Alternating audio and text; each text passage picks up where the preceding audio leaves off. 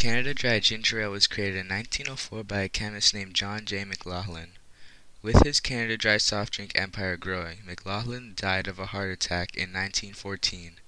Consumer demand soon outgrew the production capacity of the company, which sparked a program of national expansion.